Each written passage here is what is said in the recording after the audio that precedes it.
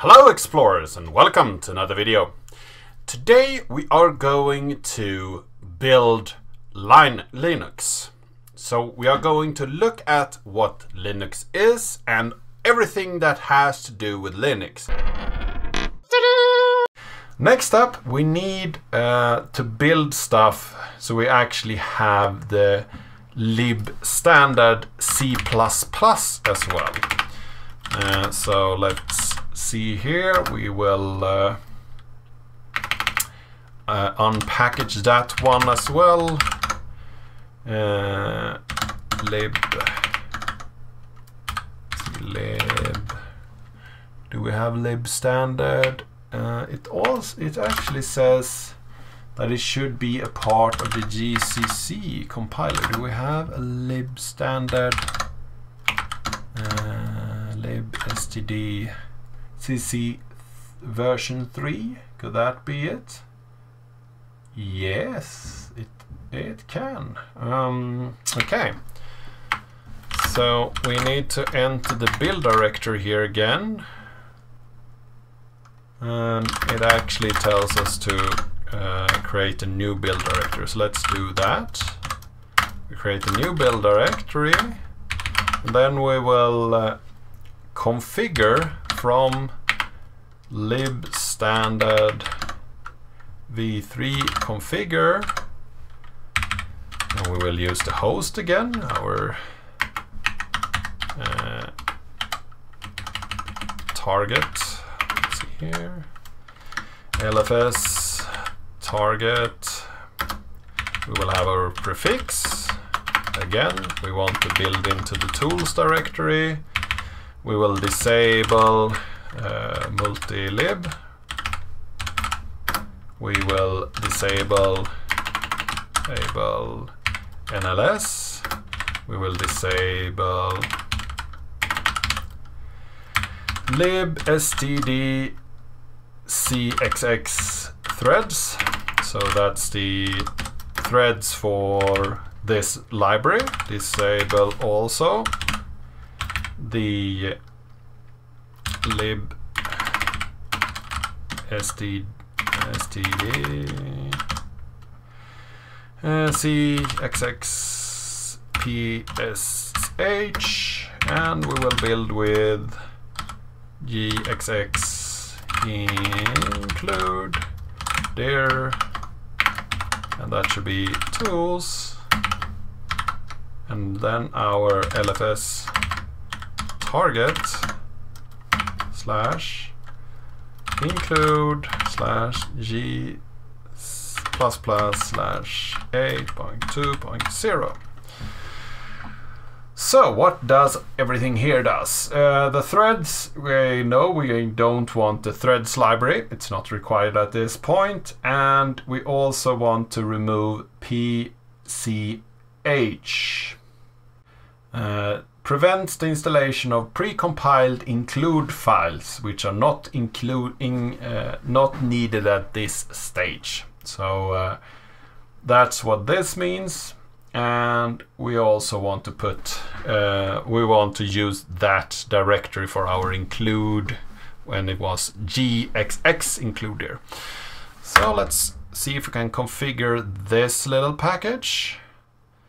So we build lib standard C++ library from the GCC directory like this. So this is a little bit of a new way to do it, and then we will make that.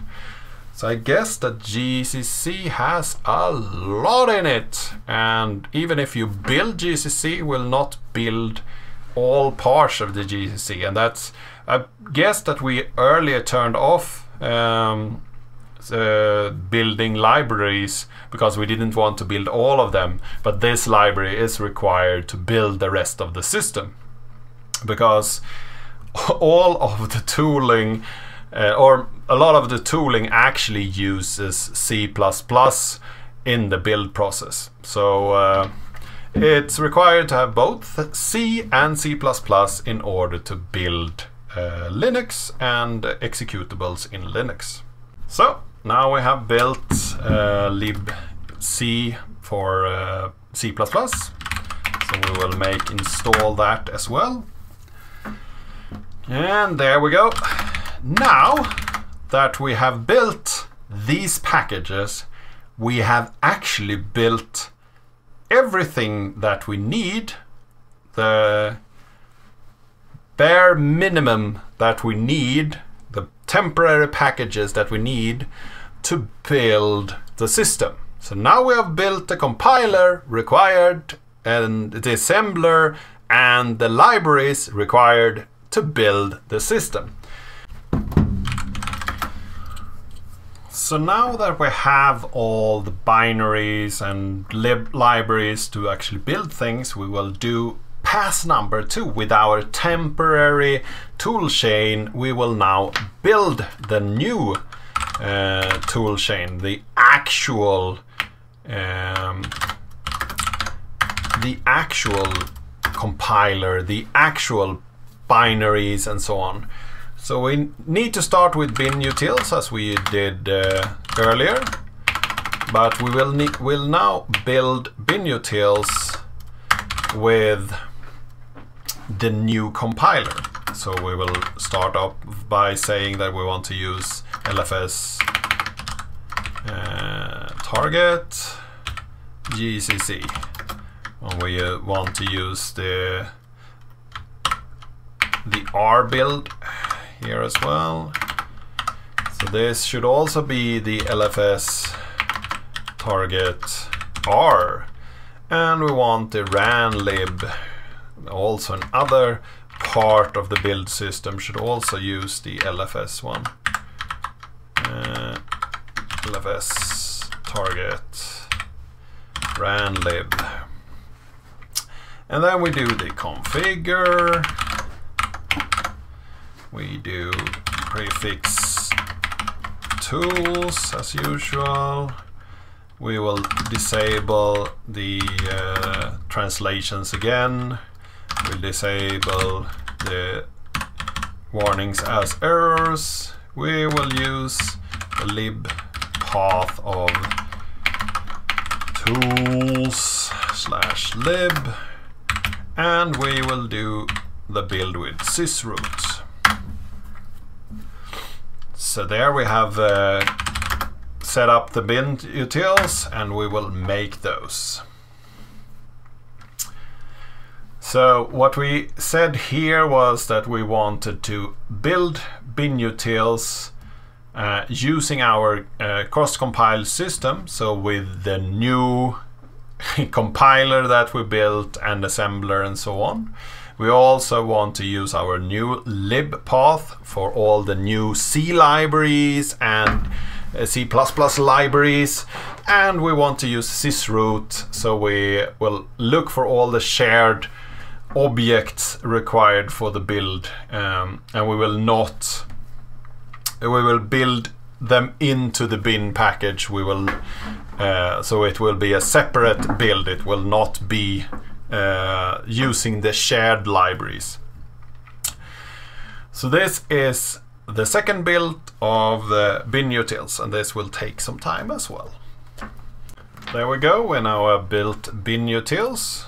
We will install those, and then we will have a few more steps to prepare for the next chapter. We will do make CLD, so that's a specific directory we want to clean out, and then we will do the same with that directory, but we will build with the lib path of lib_path of /usr/lib and lib. So that's building the LD with those paths in mind, so it can actually find things in those paths in the next chapter when we actually are building it into the new system. And then we will copy verbose LD and LD new into our tools bin directory. So now we have copied that in there. So that's prepared. Now we need to build GCC for the second time. And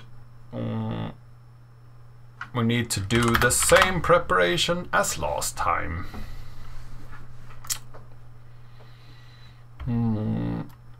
We extract the file here first of GCC. A lot of directories.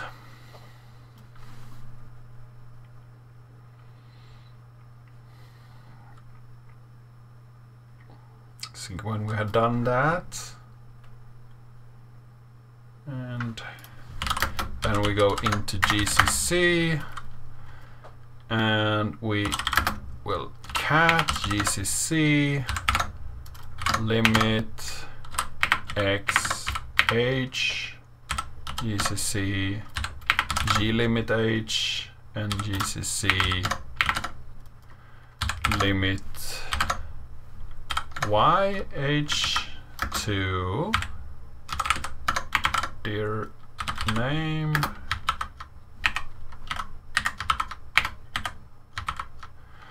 and then lfs underscore target GCC print lib GCC file name file dash name and include fixed limits h. Let's see here, no such file or directory. See if I typed it correctly. So we'll cat all these. That seems reasonable. Into dir name and oh, I forgot one of those.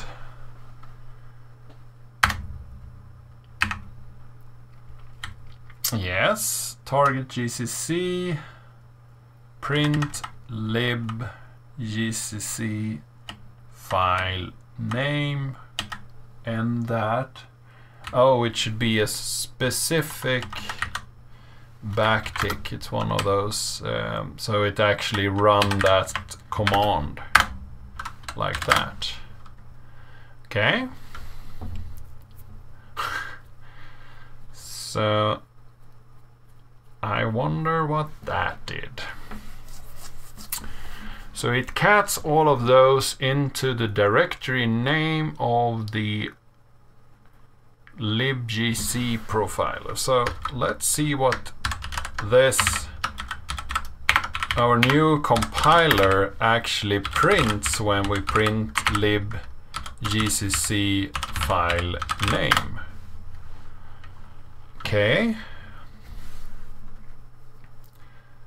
So does that mean that if we go to tools, lib gcc, and that's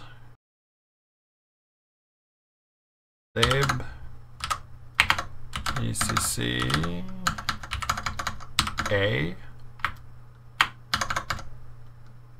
include fixed and limits .h cat. Okay, so we copied a lot of things into that file. That's interesting. I will create this fix includes again. So now I have followed the exact same steps that we did last time to set up GCC, and now we need to tell it that we want to use the new compiler. So this should use the LFS target GCC it should use the new C++ compiler at LFS target G++ and we should use the new R at LFS target R and the new ranlib. I think we actually export these now because we know that they work. CC, so there should be LFS target GCC. We export the new C++ to LFS target E++. We export R LFS target R and export ranlib to LFS target ranlib. So let's configure our compiler. We do it with prefix /tools, so we want to build it there with local prefix, again tools, and with native system header dir, again tools, include this time, enable languages, so not all languages, just C and C++ again. We want to disable the lib stdcxxph. We want to disable multilib. We want to disable bootstrap. And we want to disable libcomp. So the new things we did have was disable PSH, and that's some these pre-compiled headers from lib standard C++. And we also want to disable bootstrap. So the native builds for GCC, they usually do bootstrap, and this does not compile GCC but compiles it several times and uses programs in the first round to compile itself, and we don't want to do that because we it will not not be able to do that at this point. So we will disable that and run it without that feature. So we will create the Makefile again. We'll run make in order to build our compiler again, the second time around.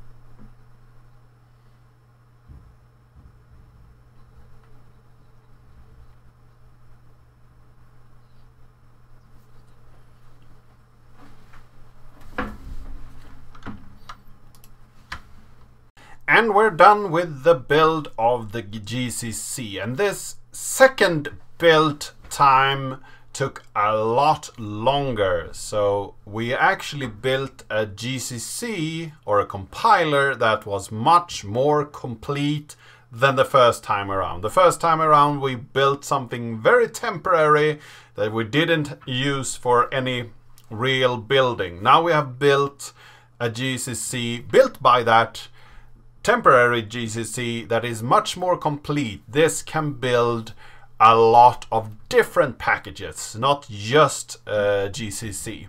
So back in the day when they were compiling things on PDP 11s, they came up with this language C, and they figured out how to write something in C, and then that compiler could in turn also build itself and be more and more complex. And now we are at a stage where we still need a compiler to build a compiler, and now we have built a good compiler that we can use going forward. So we have made this, we will install it also, so we will have that in our system. Then we need to actually go into the system and look up where we install this GCC. It will probably be in the tools directory, and that GCC will need to link that up to a new file, because in the different packages that you built, you will come across packages that will require you to use the command cc. And cc is just a compiler in the system, and we want that to be synonym to GCC because we have built GCC and we want it to use that. So we will take GCC and we will create a new link to bin cc. So now we have cc pointing to GCC. So now we have both of those. So let's head back to our mount point here. We used LFS, sources, work. So this is our work directory. And here I now want to create a little bit of a program. We do a main C here. We remove that main. I didn't save it. Dummy C, and I will create something that has include and standard io.h, and we do int main, and here we will print f hello world, and then we will end that program. And we will do cc dummy, and it compiles. So it's important to, during the steps here, actually check that things still compiles, that we have a compiler that is valid. We will read this again and grep for our tools directory, so /tools. Like that, and you can still see that we use that interpreter to create that program, and we will also try to run it, and we get hello world. So now we have built a compiler that can build programs that can run. Next up, we are going to build some tests so we can test our compiler. I think I will break this video here. So this video will be a series with lots of different videos. I hope that you found this video interesting. I hope that you learned a little bit more about Linux, and I hope that you like this video. Give it a like, share it with your friends and colleagues. If you haven't subscribed yet, please do that. If you have any questions or comments, leave them in the comment section down below, and I really hope to see you in the next video.